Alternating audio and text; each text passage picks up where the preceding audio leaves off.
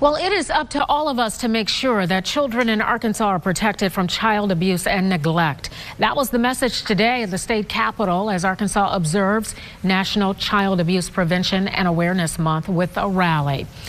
In Arkansas, 75 out of 1,000 children are victims of some form of abuse. The goal is to reduce those numbers, and we can all play a part in that. Prevention can happen in so many ways.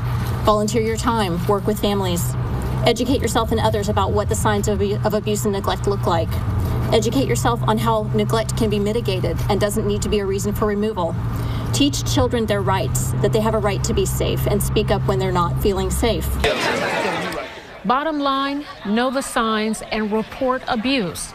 The rally was sponsored by the Arkansas Department of Human Services Division of Children and Family Services.